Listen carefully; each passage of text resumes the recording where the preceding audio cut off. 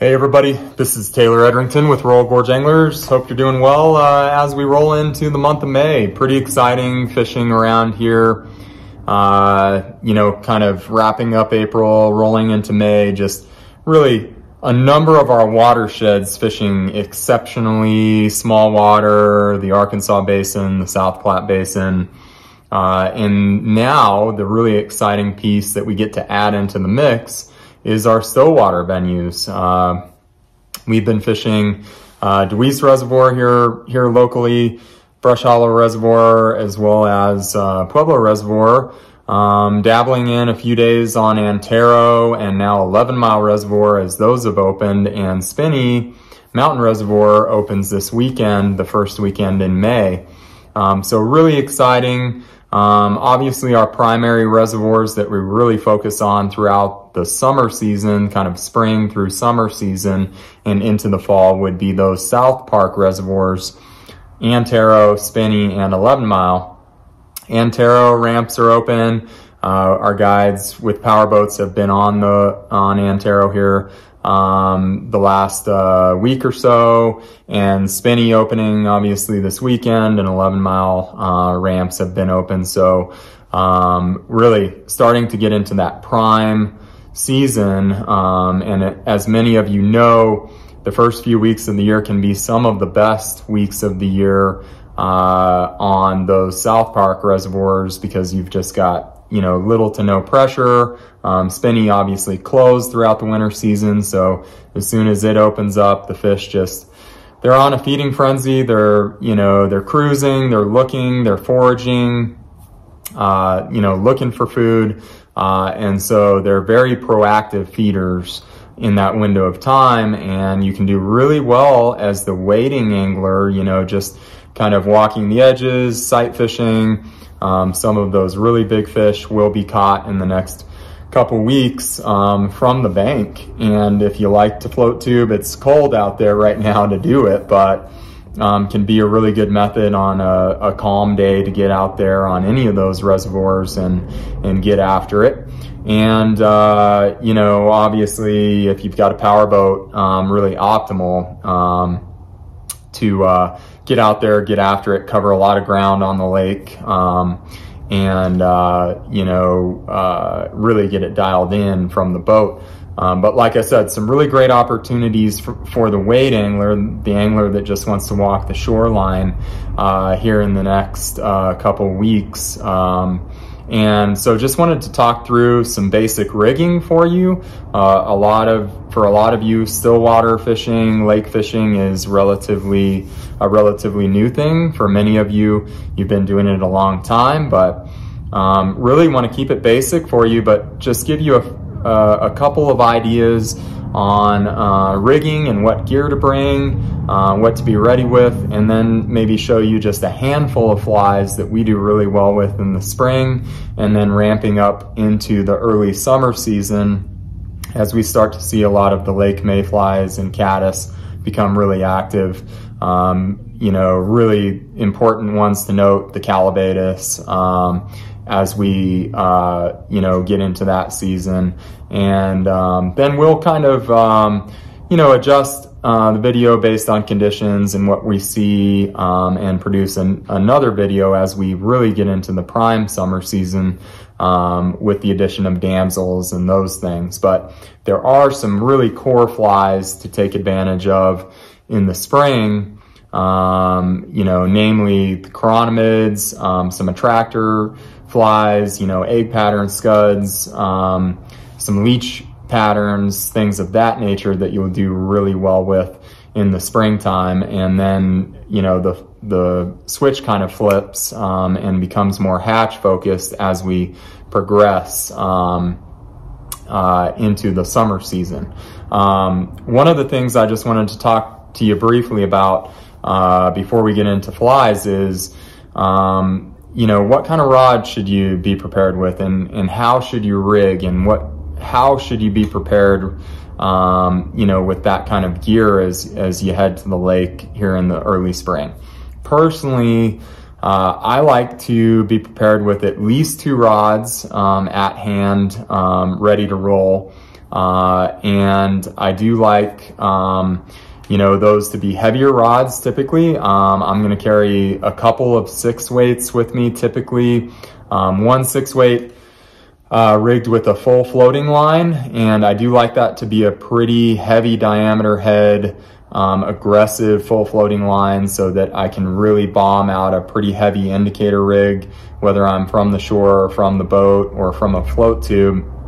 I need to be able to cut wind well, so a pretty aggressive line, like say a Rio Predator or a Rio Grande, something of that nature, maybe an Orvis Pro Power Taper, something that's a half line weight heavy at the minimum, so I can really bomb a cast, whether it be overhead or roll cast out there, and it'll carry in windy conditions. One of the things you'll encounter on stillwater venues, and especially high elevation stillwater venues like our South Park reservoirs, is pretty much always going to be wind present, okay? And sometimes a lot of wind present. So you really want that aggressive line for those situations.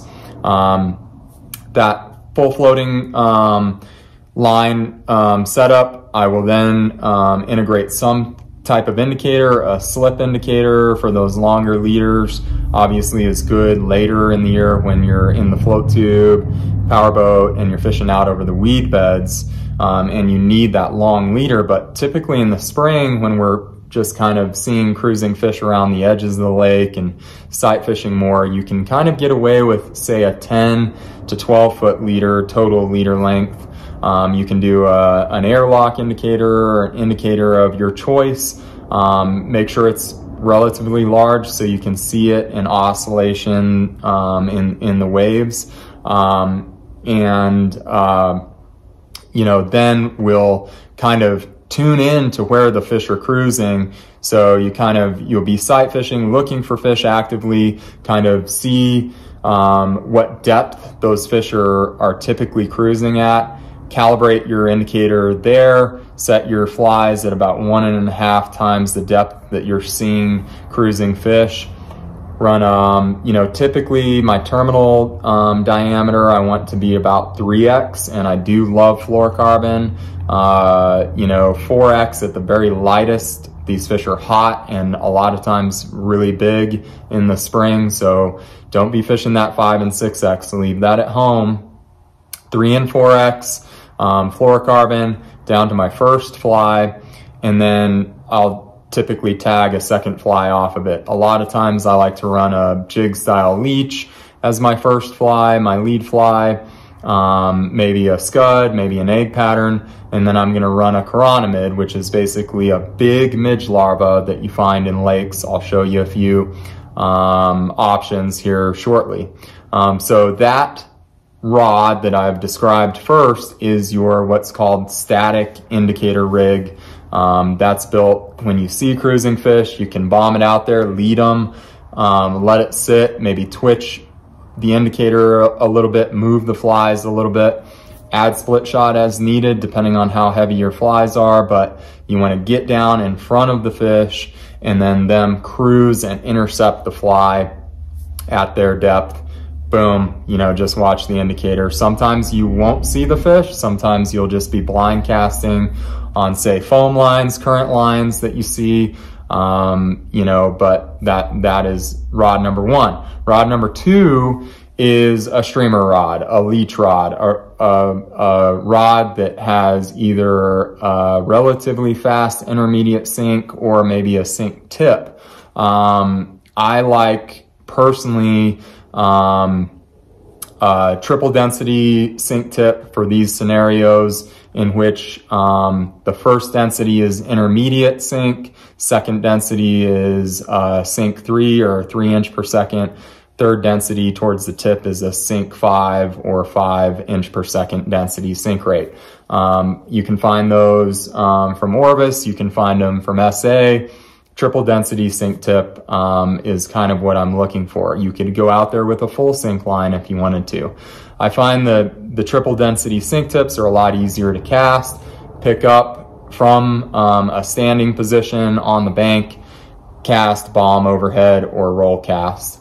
Then I'm going to incorporate a little bit shorter, say a 6 to 7 foot total length leader with 3X. Typically, I won't even go as light as 4X on these rigs, because when you hit a fish, stripping the fly, boom, that's a lot of contact pressure. So you do want, you know, even maybe 2X, but 3X fluorocarbon, 6-7 foot length, total length on the leader. And then I'm incorporating any number of leech patterns. That could be a, you know, maybe a jig style leech. That could be something more like a thin mint, woolly booger, even the classic. Could be a bigger streamer. Could be something like a bait fish imitation, which I fish a lot, like say a mini dungeon white, or a rainbow baby ganga, or game changer, something like that. Something to get the fish's attention. Fish are very opportunistic feeders in the spring. They will eat other small fish. So definitely keep that in your wheelhouse as well. But I do like a lot of leech patterns, like say, you know, bow faces or slump busters or things of that nature, cone head, stay down, you know, and they cover a lot of bases. It could be a small bait fish, it could be a leech, it could be a lot of things. So those are the two rods that I will carry when I am focusing in the early spring on any Stillwater venue. Doesn't matter where you're at, but South Park reservoirs in particular, those are the rods and rigging setups that I personally like in my 20 plus years of fishing those Stillwater venues. Let's go take a peek at some fly patterns that should do well for you on any Stillwater venue in the spring and moving into the early summer. So let's take a look at some Stillwater fly basics here as we enter the spring window of time, and then moving into kind of the early summer window, obviously kind of threw in a Callibatus, definitely to be prepared with as we move into that mayfly season on your reservoirs or high mountain lakes. But we do have two distinct categories here. On the far right, we've got more our patterns that we like to strip or retrieve on, say, an intermediate or intermediate sink line. And then these first two rows are going to be more for static indicator nymphing.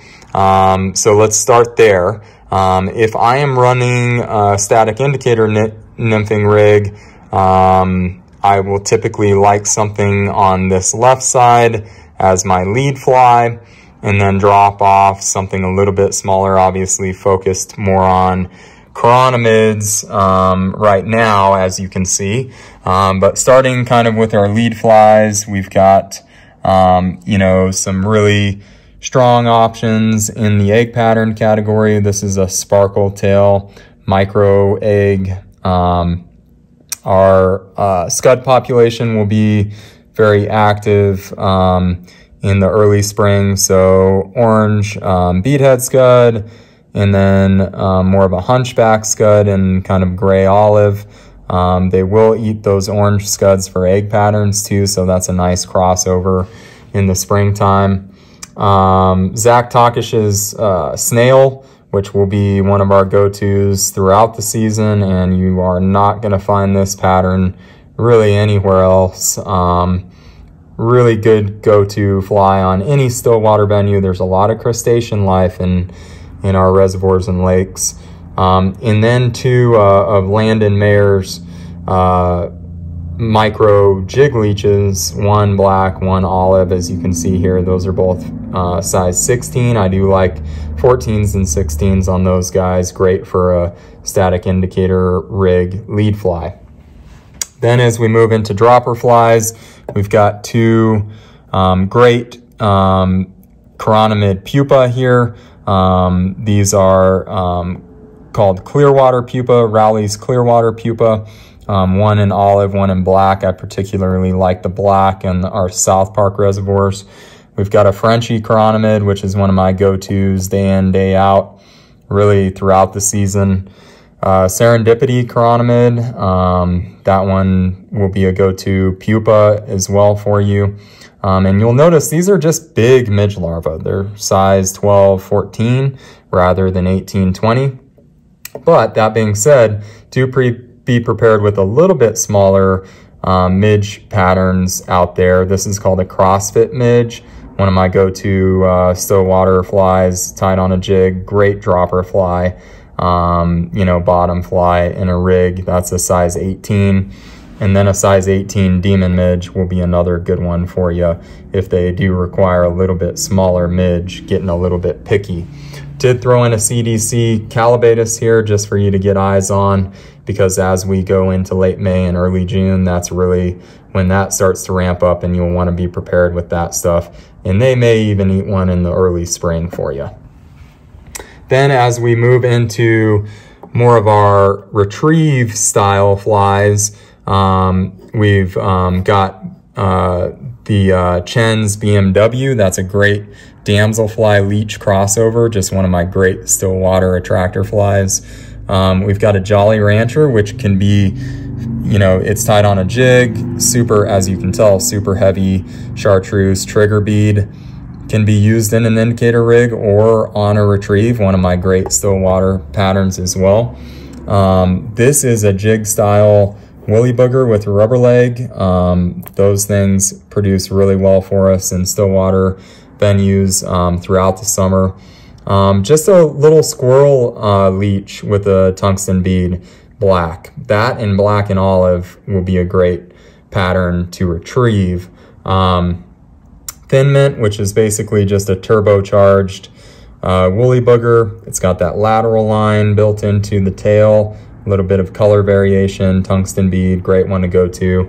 And then looking at a couple of baitfish style imitations, like I said, fish are, you know, they're getting after other small fish. This is called a game, very similar to a game changer. This is called a flatliner. It's Kelly Gallup's pattern. It wobbles, so it looks wounded when you retrieve it. Throw that on an intermediate or even a fast sink tip, and that'll do wonders for you. Just cast it out as far as you can, retrieve it, vary your retrieve lengths, mix that up until you figure out what fish are on. And then a baby ganga, rainbow color. That's again kind of the same wheelhouse, just more of an attractor, kind of small bait fish, baby trout, you know, and those bigger fish are very predatory. So hopefully that gives you a great idea of kind of what to focus on not only our South Park reservoirs, Antero, Spinney, 11 Mile, but also local reservoirs and any Stillwater in the state of Colorado as we move through spring and into the early summer. Okay, so hopefully a look at those patterns will give you a just good generic idea of what to look for here as we roll into the spring season on some of our high elevation reservoirs and local reservoirs. All of these patterns are very applicable no matter where you go, whether it be even Pueblo Reservoir, Brush Hollow, some of our warm water reservoirs, and then obviously very dialed in for our South Park reservoirs, Antero, Spinney, 11 Mile. These are all core flies, and obviously we'll roll more into the calabatus activity as we enter the month of June, and then damsel flies down the line. But a lot of these patterns will really fish well throughout the season.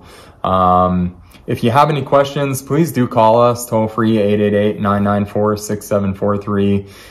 Extension 1 for the fly shop, extension 2 for the guide office, whether it be questions about rigging flies. If you want to come in, we can walk you through the rigging stuff. Love to do that. If you're interested in a new lake rod, we've got a big selection of 6-weight plus stuff that will be good options for you in every price point. Just maybe a question about lines, because that does become more complex in Stillwater situations. A lot of different line options. We do carry small tips called Mo-tips or Versaleaders that you can add to a floating line without buying a new fly line. You may want to come in and talk about that. We'd love to walk you through that process. Always here to help with any questions you have.